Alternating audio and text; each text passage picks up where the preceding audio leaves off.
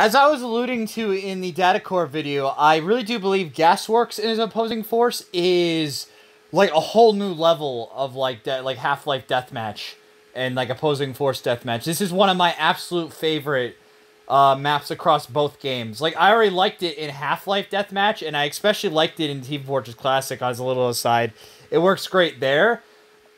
This is yet another time where it just what the changes to the weapon layout and things like that just add a whole new level to, like, you know, the strategy and like the mischief you can cause. But you know, I could talk about it for another 20 minutes, but hey, let's just actually go check it out. So this one actually got some, in the map itself, like the genre just saying, but you're gonna notice right away if you played the original version enough, you'll notice that it's actually significantly brighter actually throughout the hallways here. Which, most of the time, I would say I'm not in favor of, but for, like, a fast-paced deathmatch game like this, it's probably for the best, so I would say that's actually a positive. Anyway, so if you start in these corridors here, grab the submachine gun. But first, though, before we talk any more about the interior, let's talk about the exterior. I don't believe it's brighter out here, because there wouldn't really be much need for.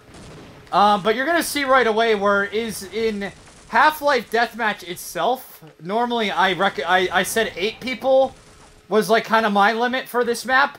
I don't know if it's just the, like, stronger weapons, you know, making it, like, you know, so people get spread out faster because they, like, you know, they're more likely to die. But I'd say go up to 16 in the opposing force version here. It's something I can't really explain. So yeah, if you, like, go near these shipping crates, you can get a shotgun and some health if you need it. I don't know, or maybe that was an SMG. Yeah, it's an SMG. I really just wish it wasn't a shotgun for some reason. I don't know why.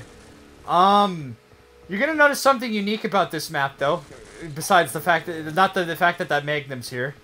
Go down, if you need to get down to the lower levels, you got some options. You can go in there, down there. But it's one of those things I kind of alluded to, that I like that whoever was responsible for the, conversion of boot camp into opposing force used up some, like, empty space in the map geometry. This map kind of does that here, too, on the outside area. I'll show that in more depth when I get to it. But yeah, here's a good sniping video of area, of course, either for the Magnum or the revolver, which I don't even think the revolver's on this map. I keep assuming it is. The sniper, I believe, is in this area, though. It's obviously somewhere here. No, it's actually... No, the sniper's in... It's a little bit weird. The sniper's here somewhere, then you had to bring it over here, but it's still good to snipe here. And plus, too, as you'll see with these little spore things here, the barnacles in this map, so you got some ways to get around real fast. Doesn't matter, though, because, you know, if you got the rocket launcher, use it well in this building, like, hide strategically, and you'll do just fine. Or with any weapon, really. So let's go back over here, get some more machine gun ammo, and that's where we came up earlier. So, as I climb this, I'll show you what I mean. On these crates now, there wasn't anything on this one here, as far as I'm aware last time. They added in a shock roach, though, which is fun. I love that. And obviously, like, these little, like, walkways are still great. I don't need to tell you that, though, especially if you got the sniper rifle, which I believe sniper rifle might actually be up here. Gauze is still over there. Grab the gauze always, of course, too. Yeah, here it is. So, obviously, you're going to be raining some hard death onto people with this once you have it up here, but even then, you got some options. You can keep sniping up here in the open, or you can start running over there and try to snipe from inside there, or hell, anywhere, really. This thing's a fucking beast regardless. You know, so, you know, it's really... There's really never a bad time to be using the sniper rifle in this game. Let's just be real. But yeah, let's go grab the gauze for posterity's sake, though. And that's what I mean, too. Look at that. There was nothing on the building, normally. But whoever was working on this decided to add in some stuff so you can jump up to there and grab it. It's a nice little addition. And I mean, it's fun, because now you can just, like, kind of be up here being an asshole. That's always some good time guaranteed for all. So let's check out the center building here. We'll go down here soon. Not too much changed in here. You got the knife in the window, as is always good. It's stuck. That's still my favorite thing, and I forgot to bring it up earlier. There's some ammo there.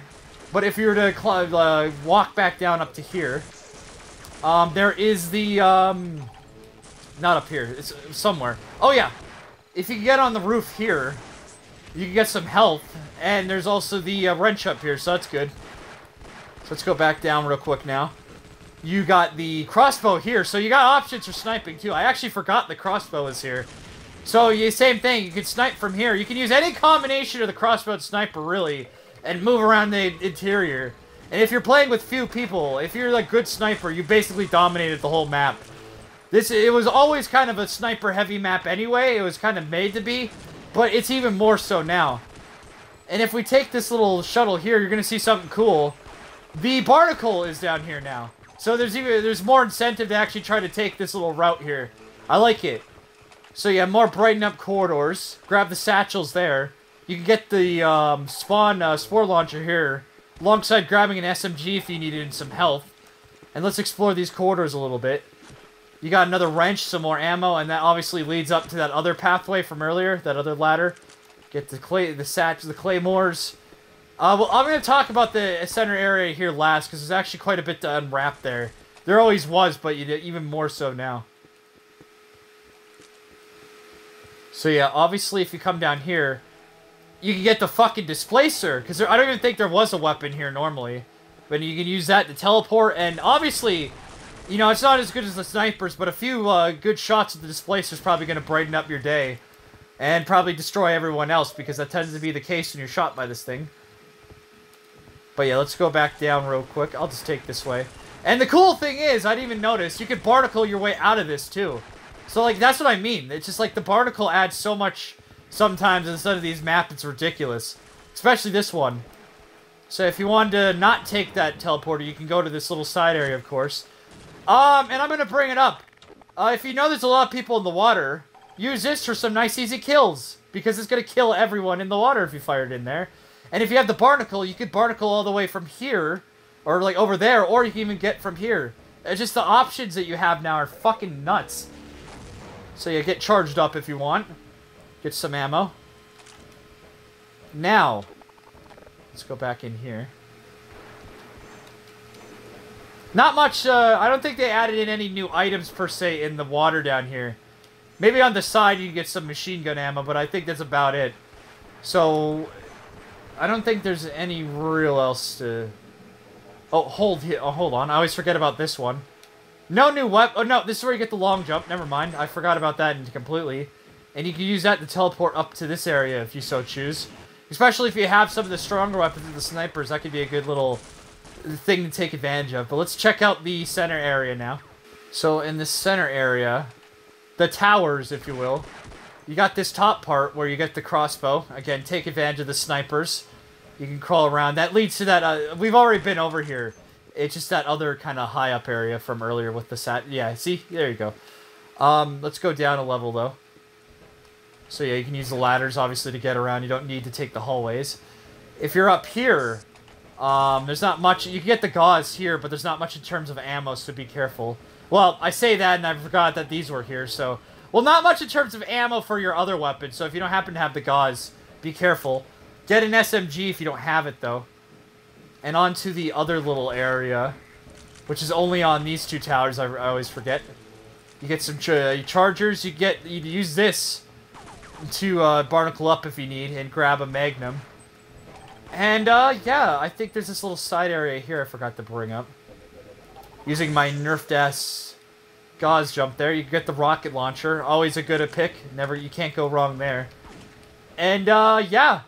You also get some, more spore things, and obviously if you can see them from there, you can use them to barnacle in, but I think that might be a little too hard.